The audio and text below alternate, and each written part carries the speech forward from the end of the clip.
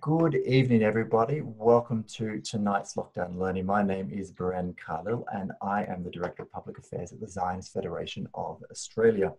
We are delighted to have Naftali Bennett as our guest tonight. Now, before I introduce him, I want to remind you that next week our guest will be Yaakov Katz, the editor of the Jerusalem Post, and also a really good defense and security analyst. As you know, our guest tonight is Naftali Bennett. Naftali served in the special forces of the IDF. He then thrived in Israel's high-tech sector before selling his company and moving into politics. Serving initially in Bibi Netanyahu's office, he launched his own party and has found political success ever since. Naftali joined the Knesset just 7 years ago as the leader of Jewish Home, but in the short time since, he has served as Minister for Diaspora Affairs, Minister for the Economy, Minister for Religious Services, Minister for Education, and Minister for Defense. In the wake of the last election, he chose to move to opposition rather than join Netanyahu's coalition with Blue-White. Tonight, Naftali will be speaking with Jeremy Leibler, President of the Zionist Federation of Australia, and who, like me, is still locked down here in Melbourne. Naftali is unfortunately likely unable to join us for the full hour this evening. So with no further ado, I'll turn the conversation over to Jeremy.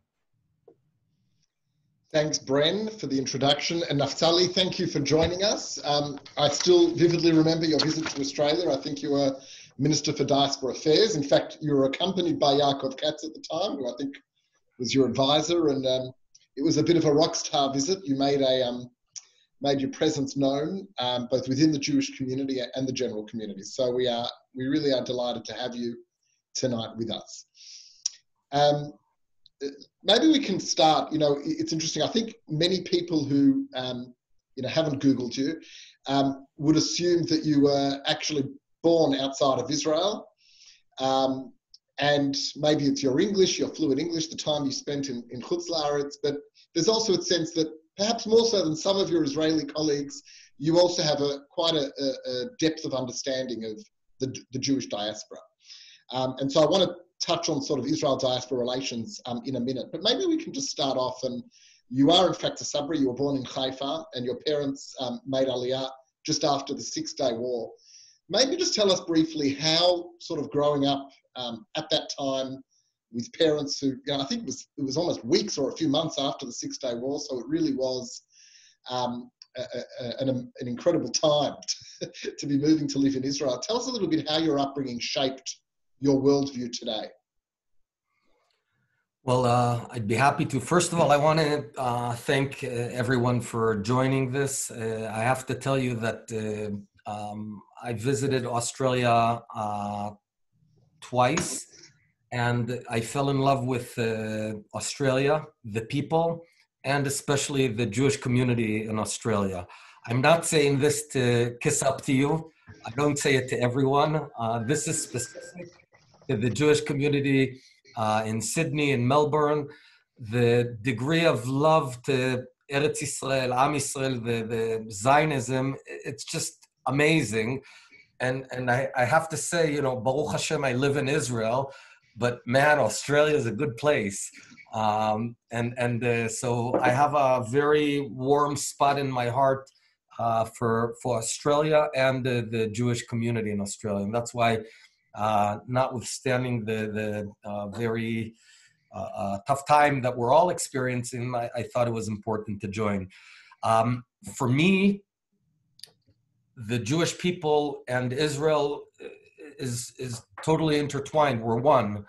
And I didn't have to learn this. I just grew up with this. My parents, Jim Zichro Livracha and Myrna, may she continue living healthily in Haifa, they were totally secular, zero connection to Yiddishkeit and the state of Israel, that small country in a desert with camels back then.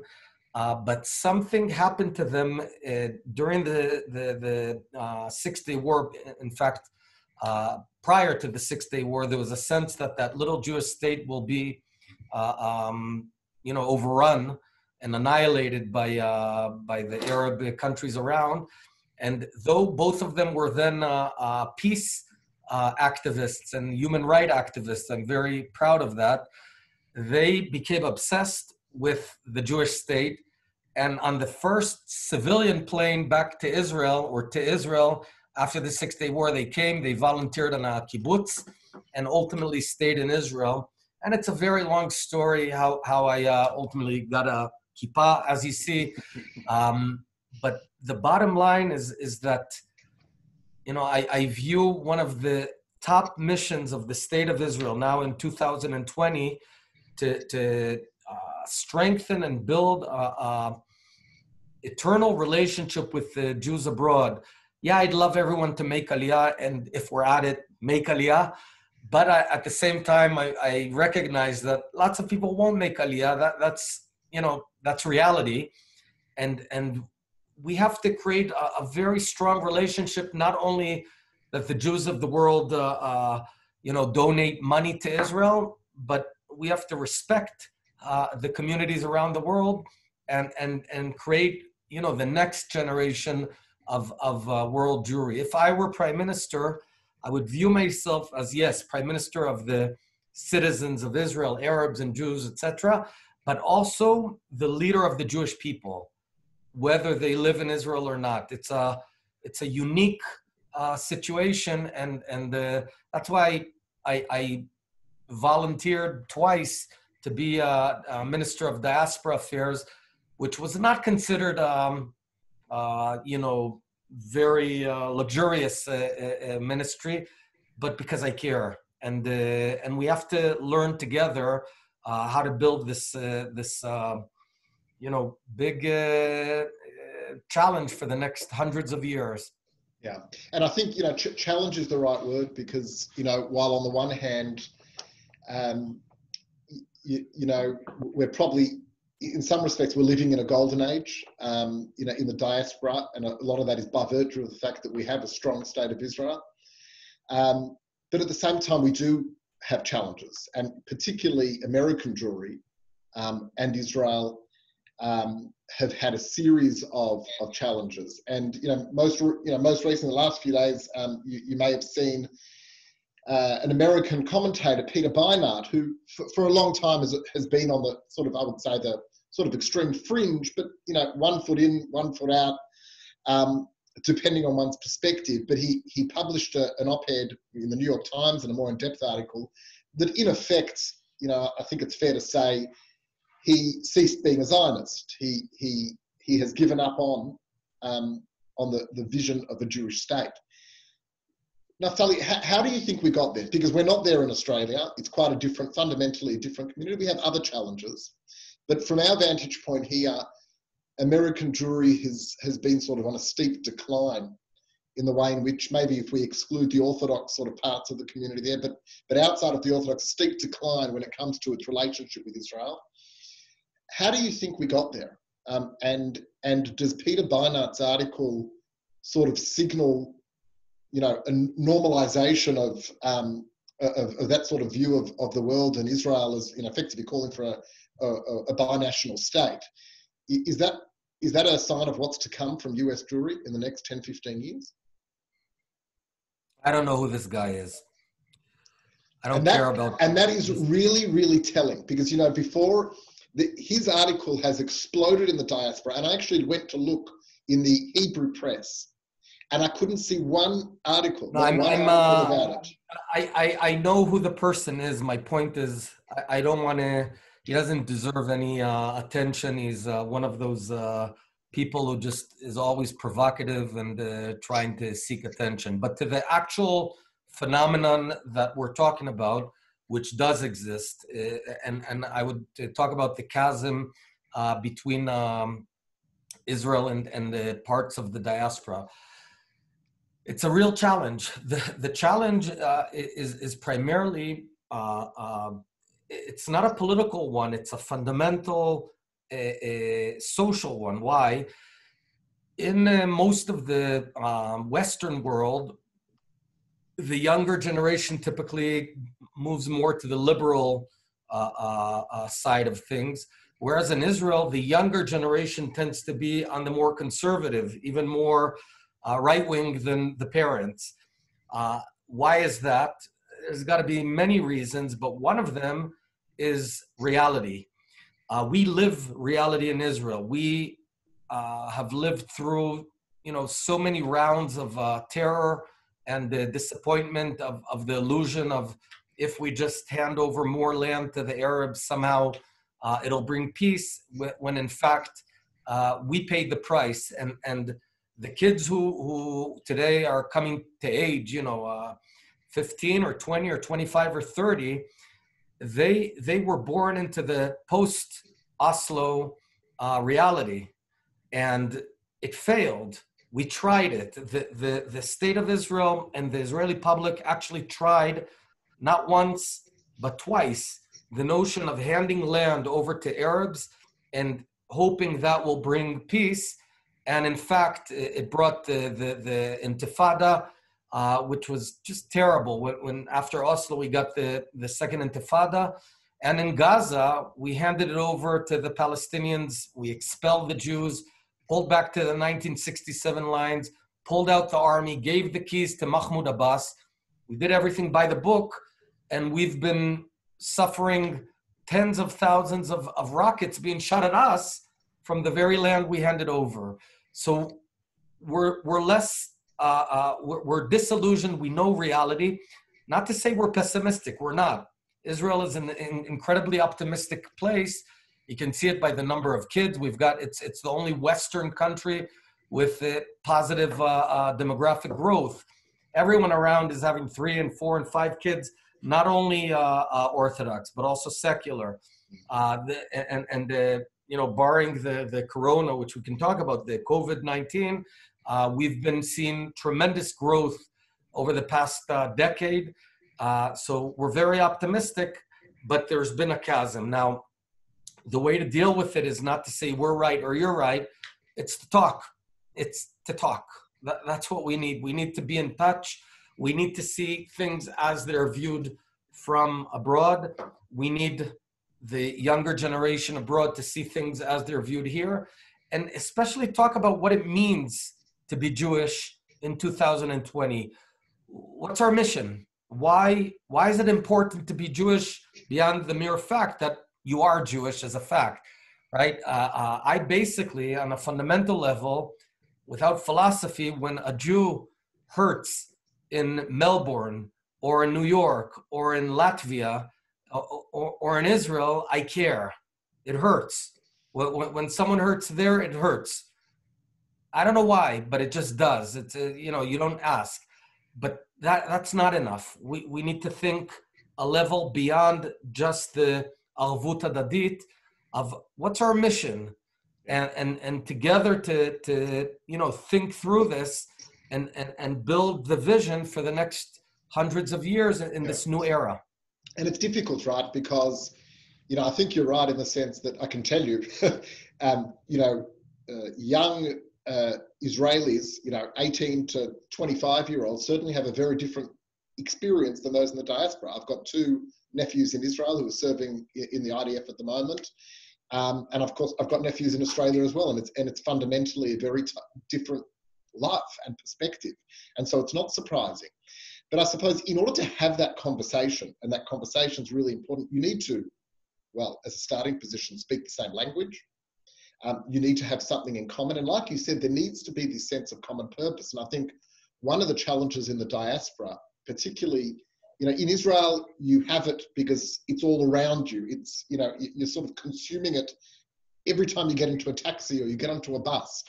But in the diaspora, it's quite different. And I think particularly in America, in the United States, there is a difference in sort of basic Jewish literacy, which makes it hard to have that conversation. Really difficult. And then, so you've got those challenges, and to some degree they're there. We can't fix them with a click of our fingers. But there are points of tension in the diaspora that aren't even politically related. It's not to do with being left wing or right wing in a political sense, but things to do with the different expressions of Judaism, for example. The affair with the egalitarian prayer space at the Kotel, and the government's reversal of that position. Most recently we've had the Sephardi chief rabbi describe Reform Judaism as fake and falsified. And, you know, the Rabbanut has opposed any recognition of female modern Orthodox, you know, modern Orthodox women who want their sort of halachic, you know, Torah scholarship to be recognized. And I think that is clearly also one of the reasons why, you know, the source of conflict with the diaspora, not just America, but also in Australian Jewry as well. I think many Australian Jews, just particularly on the progressive side, you know, they say, well, how is it possible that it's easier for me to express my Judaism in Australia than it is in the state of Israel? Well, this also needs to be done in dialogue. I'm convinced that the more we get to know each other, the more understanding there will be. I admit that, generally speaking, Israelis, you know, are in many cases think the world revolves around us. You know, I ran an Israeli-American high-tech company, and there's stuff that we could improve upon, primarily listening. I mean, really listening. I remember the first years in my company, it was just unbelievable, the culture shock, primarily for the Americans, because the Israelis didn't notice. But, you know, in Israel, it's considered rude to not barge into a conversation, to actually let the other side finish the question before you begin answering. In Israel, we have unique physics where you can enter an elevator before the people leave the elevator, and somehow it works. There's stuff that we have to learn about each other, including here. I think primarily it's an issue of communication, and that's why, you know, projects like Birthright and like, to a degree, reverse birthright. As Minister of Diaspora, I called myself Minister of the Jews. I brought 20 different groups of media groups to meet Jewish communities abroad, because for them to have it on the radar screen. And that's one of the things, and it would certainly also, you know, have implications in the areas that you talked about. I think connected to this, and you've been quite outspoken on this in a number of areas, is, you know, some of the challenges that Israel faces with the Haredi community, and, you know, in an economic sense, just the lack of productivity, you know, the cost of welfare, but also in terms of integration into Israeli society, and the fact that, you know, Haredim generally, although from what I can tell, things are improving, but don't serve in the army, and there are all of these sorts of challenges. And it sort of seems to me, as the sort of outsider sort of viewing things, that many of the Israeli sort of political class come with very good intentions, and then the horse trading begins as part of the political process, and everything sort of gets thrown out along the way. How are we going to resolve this? Because this is in many ways a systemic sort of challenge to the state of Israel, and the longer it goes on, the bigger the problem. How are we going to get past the politics to find a solution? Okay, well, Jeremy, you basically talked about two things that are connected but different. One is the challenge of politicians coming into power and then actually doing good and creating an effect. And the second one is, how do we tackle the Haredi challenge? I'll start with the second one. I'll tell you how we don't. I don't believe in coercion. And while it's profoundly unfair that some Israelis risk their lives, like myself, I was a fighter in Sayeret Matkal. I was a platoon commander, a company commander. I served and fought in all wars up to Second Lebanon War. It's unfair that some risk their lives and others don't. But at the same time, I'm looking to solve the problem, not to fight. So, but we can't force them into it.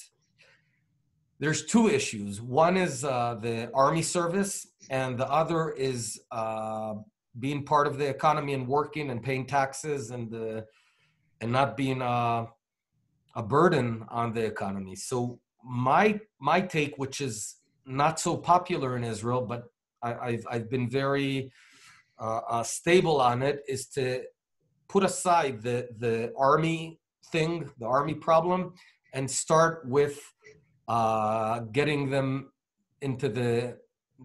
jobs and getting them employed and getting them good education.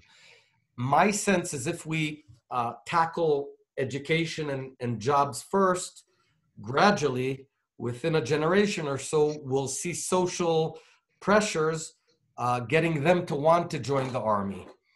But if we focus on the army, they're going to cloister and sort of be overprotective, and then we won't solve anything. And I'll say another thing: the Tzahal is doing fine. We're okay, but the economy will not do fine if a huge portion of Israelis don't work, don't pay taxes.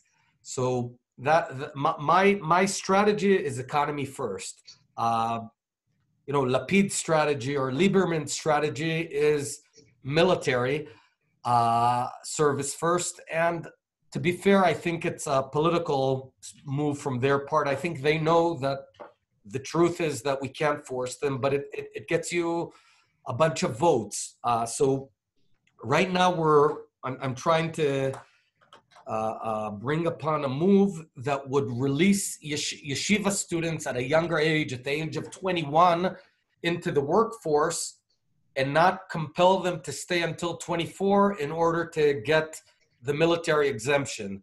Yeah. It's a long story, but it's counterintuitive. The earlier we let them not go to the army, the earlier they'll go and learn and get a job before they've got 5 kids and a family, and then they don't have time to get a good job, and they get a lousy job, and then we need to support them throughout their life. So that's in a nutshell my stance. Regarding being an effective politician, I don't buy the typical whine of politicians that you can't get stuff done. No, you can get stuff done if you're very clear about what you want to achieve. I as the Minister of Education, I initiated a revolution in math and sciences, and we got it done. And suddenly Arabs and Haredim and everyone started learning high quality math. As Minister of Defense, within 6 months, I reversed the policy vis-a-vis Iran and Syria, reversed the policy in Gaza. I left the Defense Ministry with a quiet region, and we tackled Corona. I don't buy, politicians who whine how tough it is. If you don't want to get stuff done, then don't become a politician. So Naftali, we have a question here, sort of on that from the audience, and I was gonna go there anyway. But to sort of press you on that, because I think the way you've described, and I agree with you, the challenge of getting the Haredim into the workforce is of critical significance. But we have a question here that's asked, but then why is it, when you were Education Minister, why did you back a law that actually provided further exemptions from the Haredi educational sort of institutions, that they wouldn't have to teach, basic things like, maths and literacy? Isn't that sort of, 1 step forward, 3 steps back? No, here's all what we need to do with the Haredim. It's really simple. Let them choose at the age of 21 whether they want to continue in the yeshiva for life or go out and study. It sounds like a small thing, and I'm pushing right now to allow that. If we allow that, and I cannot see how someone would resist it, because what's your case? We're not forcing anyone, we're just allowing them. That will go a long way towards solving the issue. Although, of course, by that point in time, they've gone through a life of schooling and, often don't know basic maths or speak English or... Once you allow them at the age of 21, you'll see social pressures from below to get the education you're talking about. It's a lot of an issue of incentives and intelligent incentives, not of coercion. There's politics. We have to do this smart and get it done. Understand. And so shifting to a sort of different part of Israeli society, and I've sort of, followed you and watched you sort of with great interest over the years, because you can't put Naftali Bennett into a box, right? You you know, I think we all have a very clear understanding of your political views in terms of conflict with the Palestinians, for example. But, you know, certainly on social issues, you know, you often come out with positions that, you know, that one wouldn't expect. And I suppose what I wanted to ask you is, in terms of the religious Zionist part of Israeli society, of which, you know, certainly when you started Jewish Home, you know, you represented, and I suspect you still see yourself as representing a big part of that community. How do you think that the religious Zionist community has sort of evolved over the last, you know, the last few decades? Where is it at? Is it in a strong place? Is it conflicted? Is it focusing on all of the right issues? And what I mean by that is, when we often see people like you come up and build their way up through the political ladder, you know, you were on record as talking about things, the importance of, you know, bridging gaps between the Chilonim and not just the Haredim, but also the religious Zionists. A lot of these issues that put the politics aside, that go to the core of religious Zionism.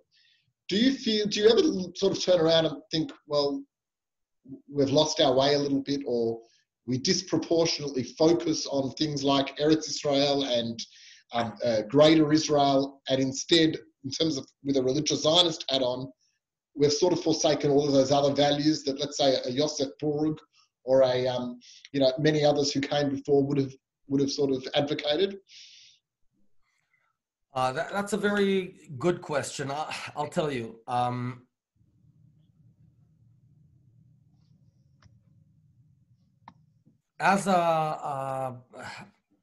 I view myself, and I view the national religious community as servants of the rest of Am Yisrael. So that's what we're you know, educated. That's what we're taught at Bnei Akiva, that we're supposed to serve our country. And when I came into this arena about 8 years ago, that was my message. We're not about taking care of our own interests, but about serving and helping all of Am Yisrael. When I was a commander in the army, I wasn't the commander of the religious soldiers in my company or platoon. I was the commander of everyone. When I was a CEO in high tech, I wasn't the CEO of the Datiim, of everyone. When I was a Minister of Education or Minister of Defense, I was of all Am Yisrael. And to a great degree, I've been criticized for not being sectorial enough, and I plead guilty. You're right. I'm not sectorial, because that's not what I'm about. I'm about all of Am Yisrael, by the way, diaspora as well. So the answer is yes. But we need to recalibrate and focus on the big things. For example, right now, unemployment, small businesses that are in very difficult times, COVID-19. This is the issue of the day, and we should all be focusing on arvut hadadit, on helping out, figuring out how together we can, you know, get through this very, very difficult period, and not be only one issued. Do I care about Eretz Israel? Oh yeah, profoundly. Am I against giving up land? Absolutely. Do I believe in Kadosh Baruch Hu? Yes. But is this the sole issue that I have to deal with? Absolutely not. The way I view it is we have to take care of Am Yisrael, and when we do that, ultimately the political reward would also follow. So that's sort of a big clash going on, and my position is incredibly clear. And you know, you sort of drew a bit of a line in the sand in the last election when you came out against Otzma joining, you know, sort of forming part of the coalition or joining Beit Yehudi.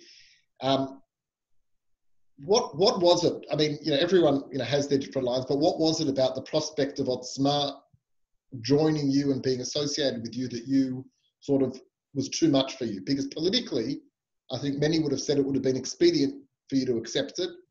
And it seemed from the outside that you took a position of principle. Can you tell us a little bit about that? Yeah, I want to understand my guidelines, and then you can understand it. And just sorry, Naftali, just maybe for the audience, because not everyone is familiar with it. It's Otzma. It was a political party that many would have described as based on, or consists of supporters of the late Meir Kahane, and whose party was banned from running in the Knesset on the basis that it was racist. So I'll just give that context before you answer. So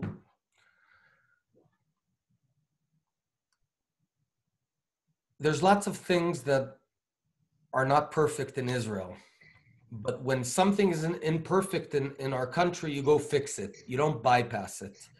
If the police is not perfect, then you try and improve the police. If the military is imperfect, you try and improve the military. If the Supreme Court is imperfect, you try and improve it. I will never associate myself with an ideology that says the state of Israel as a sovereign state is nice, but what really matters is only Eretz Israel or Torat Israel, because that will destroy our country. It's something very fundamental. So I don't want to refer to anyone specific. I'm very mamlachti, which means I view the state of Israel as such a important entity that that's what we craved for 2,000 years. We didn't crave only to be in the land of Israel as individual Jews, because someone in 1250 could come to the land of Israel, but that's not what we're talking about. Living as an individual under a foreign sovereignty. What we were looking for is the Jewish state, which we had 3,000 years ago during the Maccabim, a Jewish state, which is governed by a Jewish government that's in charge of education and paving roads and applying law. And when anyone undermines that and says, we're going to take the law into our hands, the army's not doing a good enough job, we'll form our own army, that's off limits from my perspective, because that'll dismantle the very basis. And I'm very frustrated sometimes with the government, but look what I did. I joined government to fix it, and I'm in opposition to fix it. I don't break the system just because I'm unhappy. And I want to read it out because you were quoted at the time, and I think it's quite powerful. It echoes this, and you said, "Our parents did not come to Israel to be partisan militias on the hilltops, because that will dismantle everything we've built." And I thought they were very powerful words. So let me now take you in a sort of slightly different direction, but using that same quote, where effectively what, as I understood what you were saying, was that the very basis of this ideology challenges, the state of Israel as the home of the Jewish people, as sort of the vision of the prophets, call it. Now, there are many in relation, if we move on to this talk about this issue of application of sovereignty or annexation, whatever one wants to call it. There are those, now I know it's complicated, and many outside of Israel don't appreciate it, that you came out and opposed this because you thought it was, as I understood it, you're part of the Trump plan, which ultimately you didn't think was in the interests of the state of Israel. And I want to get to that in a minute, but what I want to ask you is, there are many in the diaspora and in Israel who, when they look at these plans of annexation, whether or not it's particularly if it's large areas of the West Bank that include Palestinian population centers, that they turn around and they say, sort of make the same point that you were making in relation to Otzma. And their argument is, I oppose this not because I think that Yehuda v'Shamron, the West Bank, is not part of the Jewish home. I oppose it not because I disagree that Israel, has rights to this land, but I oppose it because it's going to put Israel in a situation whereby they permanently control the lives of millions of Palestinians without any pathway to citizenship or independence. And therefore, how do we how does one come to terms with this if Israel is to remain a Jewish and a democratic state? How do you view this? Where does this end? We understand you've said you're against giving up land. You don't agree that there should be a Palestinian state. And there are a lot of very good reasons for that position. You know, we understand the world we live in, the environment that Israel is in.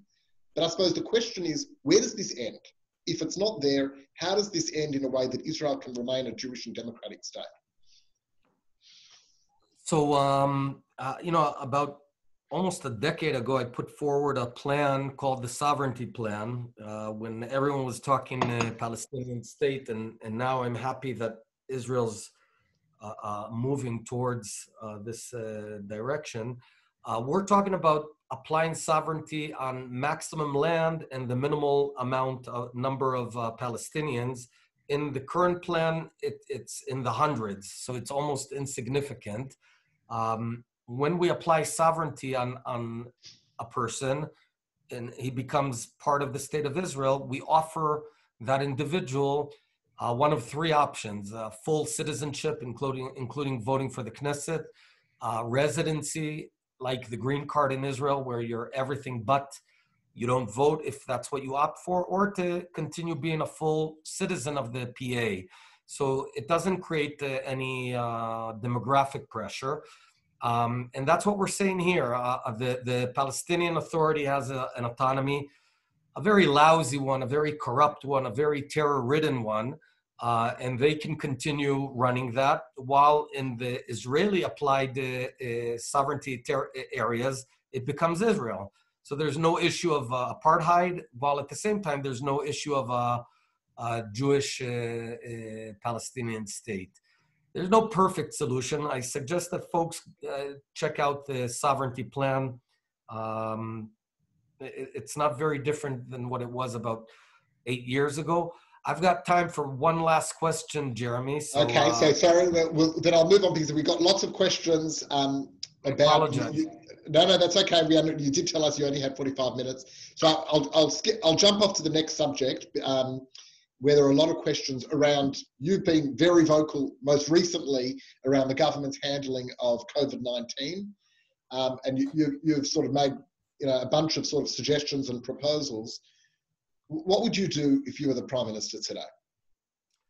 I would appoint a COVID-19 czar, provide him the resources and the authority to build the system for getting control over the COVID-19 pandemic. And, you know, as a defense minister in the first round, I did it. I sort of became that czar. And we did a very good job. We built 30 COVID hotels for isolation and quarantine. We developed advanced systems. We took care of 300,000 elderly people and protected them. And that's why we have such a low number of fatalities. Then the government was replaced and sort of they celebrated victory way too early, and it's not being managed well right now. But what I don't like doing, I don't want to criticize my own government when I'm speaking abroad. So, you know, my criticism, I'll be very vocal about within Israel. Well, Naftali, and we know you need to go. Thank you very much. We wish you and ourselves and everyone, but particularly everyone in Israel, good health. And, you know, I hope we all have the strength to get through this crisis and see each other on the other side. And thank you for your time and all of your efforts. Thank you. And I just want to tell you, we care about you guys a lot. L'shana haba b'Yerushalayim. Take care. Thank you. Kol tov. Well, thank you, Naftali. Thank you, Jeremy. We all get an early mark tonight because Naftali had to go. Thank you for joining us once again.